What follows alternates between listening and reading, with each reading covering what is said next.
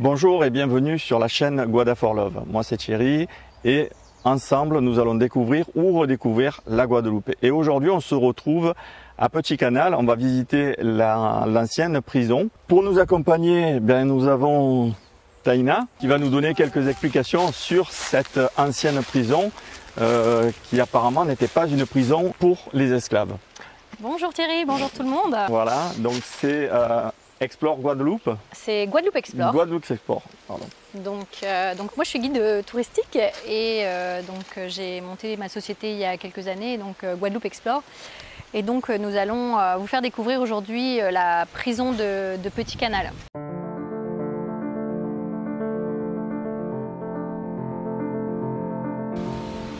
Donc c'est vrai qu'il y a beaucoup de personnes qui parlent que potentiellement ce soit la prison d'esclaves, mais en fait toute cette série de prisons qui a été construite sur la Guadeloupe ont été construites au milieu du 19e.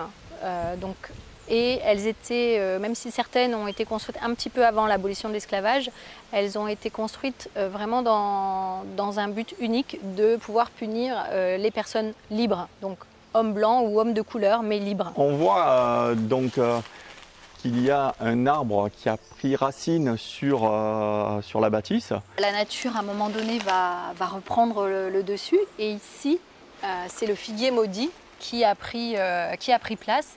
Et comme on le sait, dans la majorité des endroits où c'est en ruine, il y a toujours un figuier maudit qui s'y met.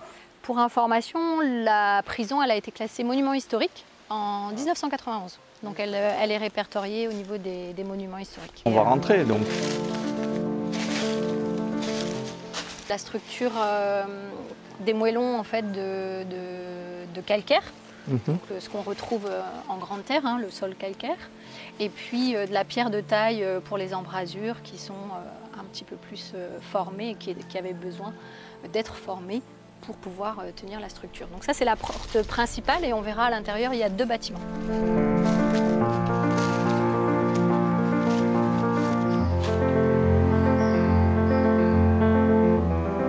Oh, c'est magnifique. Il est incroyable cet arbre.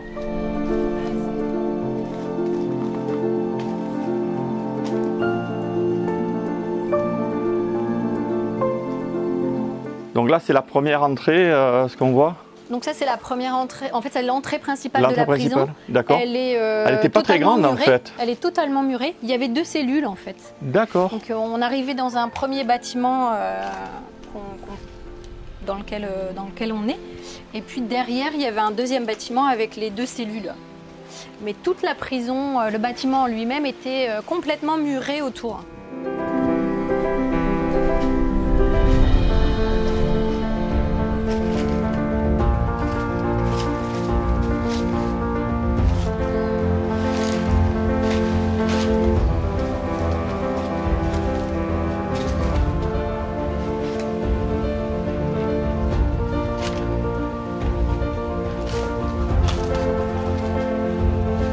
Est-ce qu'il y a une rénovation qui est prévue sur ce bâtiment? A priori, j'en ai pas entendu parler et aujourd'hui ce serait difficile. Je pense que c'est de maintenir à l'état dans lequel c'est, donc oui. C'est un entretien et faire en sorte que ça se dégrade pas plus, mais la croissance de l'arbre. Oui, l'arbre, c'est vrai que c'est peut-être lui qui est aussi considéré comme un monument historique, cet arbre-là. Il va être structural aujourd'hui au niveau, de la structure, parce que quand on regarde là, on voit bien qu'il est enchevêtré et que si jamais on coupait l'arbre, ça tomberait en fait. C'est assez impressionnant, surtout quand on voit ce figuier, hein, ce figuier maudit. Là, c'est vraiment une pure merveille. Même s'il est maudit, il est magnifique. Enfin, je ne sais pas si vous avez déjà vu un arbre comme ça.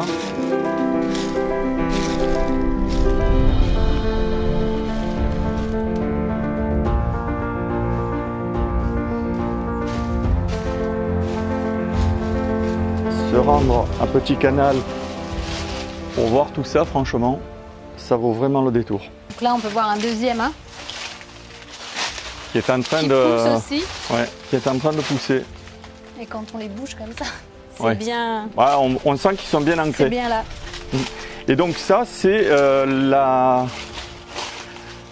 le mur d'enceinte de la prison. C'est ça. Voilà, et les cellules qui étaient bien protégées. D'accord. Donc seulement 2 prisonniers. Il y avait 2 cellules. Ouais. Est-ce qu'ils en mettaient plusieurs? Elles sont quand même assez vastes. Ouais. Oui, certainement, ils devaient combler. Hein. Donc il y a le grand majestueux au milieu, mais il y en a également... Ah oui, non, mais ça, c'est une racine aussi qui est splendide. La nature reprend ses droits, comme on dit.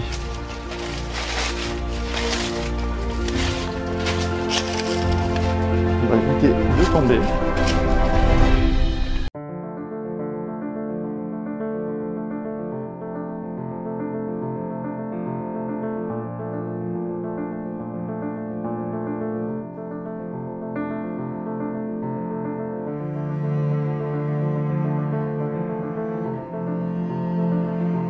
Voilà, cette vidéo arrive à son terme. Encore merci de l'avoir suivi. Moi, je vous dis à très bientôt dans une prochaine vidéo. Maintenant, il ne vous reste plus qu'à mettre un petit pouce bleu. Ça m'encouragera à apprendre et à continuer dans la voie que j'ai prise.